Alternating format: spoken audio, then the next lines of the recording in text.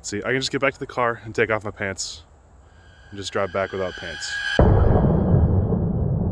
So I'm heading out to film this video with the Insta360 SMO, this little naked GoPro camera style thing. And I'm like, there won't really be a story. I'm just gonna go hit a few spots and talk about the camera and use that to do things. So I didn't bring a camera. I wasn't gonna even do any talking head stuff. I was just gonna fly.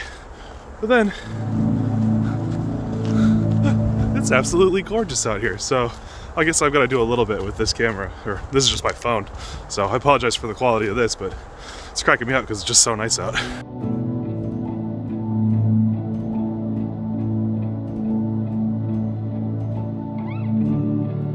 I wasn't really planning on even getting out of the car hardly, but I can't park over here. And when I drove by, I saw this.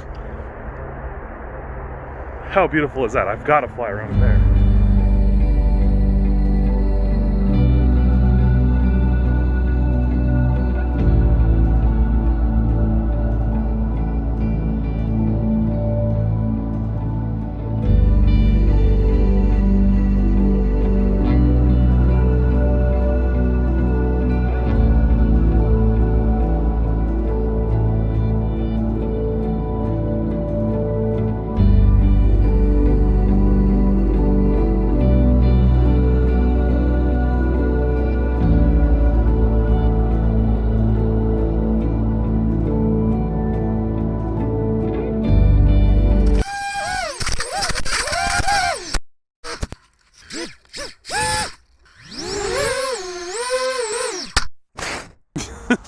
I would crash it right away.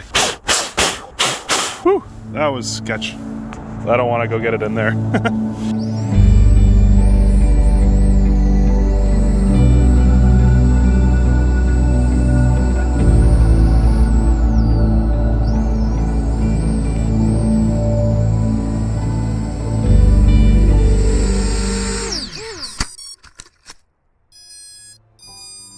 I bet you some water got on it. So now I gotta go get it. God. I definitely don't have the right shoes for this.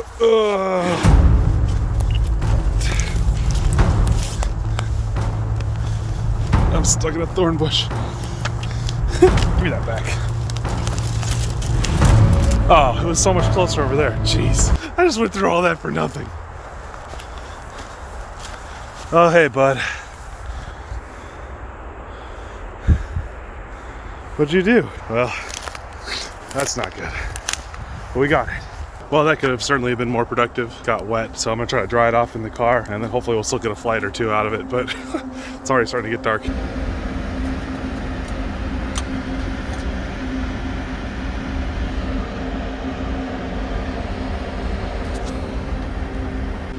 All right, we've been drying for a few minutes. Let's give it a shot.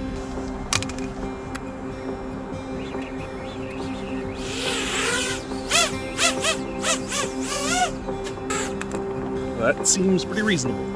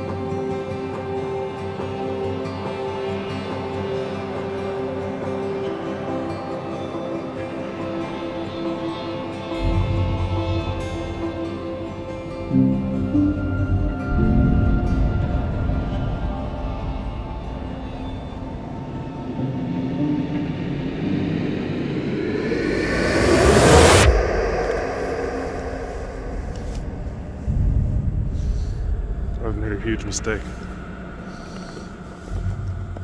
Found myself a scraggle branch where I didn't think there was going to be a scraggle branch. Oh my gosh. I have no idea how deep this is here. Like, it's shallow here, but out there, that's the branch I hit right there. I mean, do I just go for it? Problem is I'm here by myself and I don't have a change of clothes really. I don't mind getting in, but it seems like a bad idea to go by myself to jump into a frozen river. I don't think it's that deep. I think it's wadeable. I just want that card back. See, I can just get back to the car and take off my pants and just drive back without pants. We got an extra jacket and a sweatshirt. Yeah. All right, let's go for it.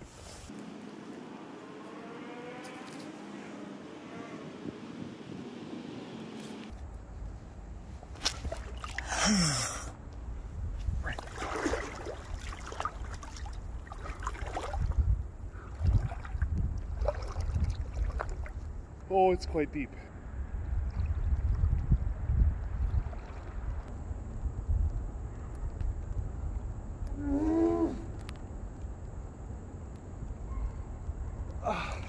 Yes!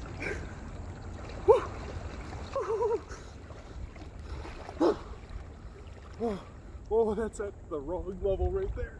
Oh, stop, stop. Oh, so cold. Don't trip, don't trip. Dude, if I just tripped and fell in right now, after all that. Oh, yes, yes, yes, yes, yes, yes. Oh, that could have been disastrous. Everything was still on when I picked it up. Whew. Okay, let's get back to the car. This is cold. Oh. Oh, okay, okay, we're good. Keep moving. Legs moving, legs moving. Oh, I'm such an idiot. I knew exactly what was gonna happen too, and I was okay with it. But brr. Okay, okay. All right, we got a blanket. Perfect. Oh, put these up. Oh.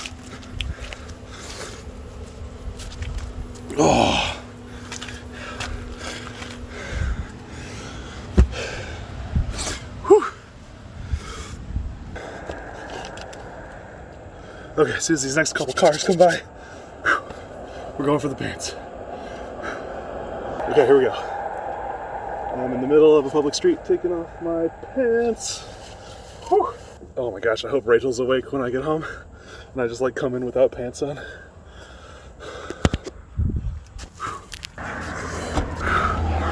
Okay, everybody, nothing to see here. Just no pants, it's all good. And safety. Oh. Okay, we didn't die. And my feet are warming up now. This is a review video, guys, remember. Alright, let's get home. I wonder if that clip even saved. Alright, enough of that shenanigans, now for a real review. This is the Beta FPV / Insta360 SMO 4K. It takes everything that's great about the Insta360 products, especially the 1R line, and combines it into a naked GoPro sort of format. It's technically a Beta FPV product, but it's powered by the Insta360 brand, including their flow state, their camera sensors, and all of that stuff. The camera by itself, designed to not use a battery, weighs 30 grams and is this great little credit card sized camera that you can use for ultralight drones, especially Cinewhoops or long range or ultralight long range. Inside the box you've got the camera itself, which has the Insta360 4K sensor and pretty much nothing else on it. There's a power button, a record button, and a plug here, which is a 2 to 6S input plug that allows you to power this camera off of any drone flight battery, which is extremely powerful for any kind of recording that you would want to do. And then finally included on the side here is a micro SD card slot Kind of hard to see in there, but it's down in there. And then there's a little arm that covers over top of it, though on my version this is already starting to wear out pretty good. Big old sensor block, plug, a micro SD card, and then 2 buttons. Also included in the package is a secondary case. This one is the one that actually came on it when I received it first. It's got this extra little nub here so that you can mount it to a drone. The Insta360 has released all of the STLs to be able to print your own mount for this, to use it like that. I just wanted it without the nub because I have some GoPro mounts that I can slide this into and it'll lock in like that. And then in addition to the 2 different face plates, you've got a UV filter that basically can be used as a lens protector on top of the existing plate. And then there is a an ND16 that you can also use to eliminate some jello and stop down your footage to the appropriate value of exposure. This is dirty because it's used, not because it came like that. And then finally in the box you get a screwdriver with the unique, I think it's a Torx head, to be able to get in here and change out the cases, and then your own full cable to be able to power the camera and then also control the start-stop feature that you can connect to Betaflight. And that's all that comes in the box. It's a really nice simple package. I have been leaving the ND filter on, not the ND filter, the UV filter, so that no damage happens to that lens. And then I've been running it on the Explorer LR Hex Edition, and I just slip it into this little GoPro mount that Flywoo has designed. Fits perfectly, and then the Flywoo Explorer has a plug designed just for this camera. So you can see that it's just powering that camera right there. If I used the other plug, I would be able to start and stop recording on this camera with a switch on the controller. But this plug was installed on the bird already, so I just didn't bother. With the drone powered up, you just hit this button here to power on the camera and then this button to record, and you can choose from a whole bunch of different settings that are controllable via the app. That includes a 4K 30, 60, 24, tons of different options, hyperlapse, hypersmooth, all of the standard Insta360 options that are available for their cameras. One downside to this type of camera obviously is that there's no screen. There's a tell light here to see that you're recording, so you can tell that the camera is on and it is recording, but you cannot see any settings or any information about like what it is actually going to be recording unless you have it connected to your phone. So that can be a little bit annoying. Obviously it's part of the process for using these type of like micro stripped down cameras, but it's something to keep in mind when you're setting up and using it. The first time I shot with it, there were a couple settings set on it that I didn't want, and so it kind of ruined the first couple shots, just because it was like 4K 30, 60, which I don't usually shoot 60 FPS, and then there was like a vivid color profile that I didn't like the look of very much, so it just kind of took a little bit to get it all dialed in, but once I found those settings, I really like it. In order to connect it to your phone, power on the camera, go into your phone, there will be a Wi-Fi network for the camera itself. Click on that Wi-Fi network, type 888-888-8888. There should be 8 total 8s. And that will allow you to use the Insta360 app to connect to the camera and change all the settings, format the card, all those good things. But yeah, I've really liked the footage that I'm seeing out of it. You just saw a whole video of me taking it out, playing with it, figuring it out. After it went into the drink, it is no longer currently working, unfortunately, so I can't power it on to show you the rest of the settings. I got them all dialed in before I went filming, and then I dumped it in the lake. Yeah, obviously there's no protection against the elements with that, unfortunately. I learned my lesson the hard way on that one. I'm not a smart man. But yeah, so that's everything there is to learn about the SMO. I really like this thing. It's awesome how lightweight it is, especially combined with ultralight drones like this, because it just sticks in here. Yep. And it weighs, relatively nothing. 30 grams is no weight at all, and you can power it off the flight battery, so it will run pretty much indefinitely. As long as you have battery in your flight battery, and the picture that you get out of it is great, especially with the flow state turned on. Flow state looks so good on this. I love the look and feel of flow state in general, and combining it on this bird is a great combination. So I hope that you learned a little bit about the Beta FPV / Insta360 SMO. It's a bummer that mine's not working, but that's totally my fault. It has nothing to do with the camera or any of that. I just totally messed up and crashed into the water. But yeah, I hope that if you choose to buy something like this, please check out the links in the description below. It helps to support the channel, and as always, subscribe to find out more about cool products like this that are coming out. It's really sweet to see the kind of naked mentality be embraced here and continue to be developed for us to be able to get better and cooler shots. So thanks very much for checking this out, and stay flying.